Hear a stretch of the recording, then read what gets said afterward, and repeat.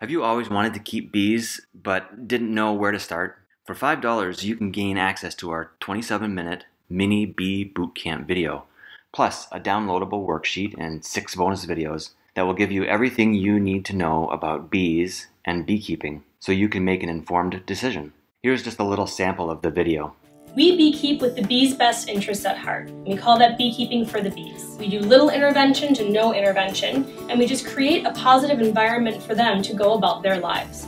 One of the things that we like to advocate for when taking care of bees is an awareness on the part of the beekeeper. The way that you interact with your bees and the way that you behave towards them dictates their behavior towards you. So if you are calm and if you are very peaceful with them, they will respond in kind. And part of that is how you behave around bees, and we call that polite behavior.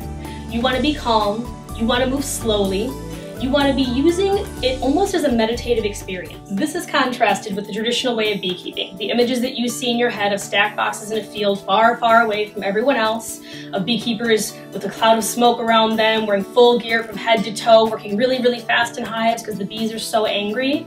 This is contrasted to the way that we keep bees, which is generally a very calm, very peaceful experience. We have people who have hives right outside their kitchen door and who have it on a balcony right outside their home.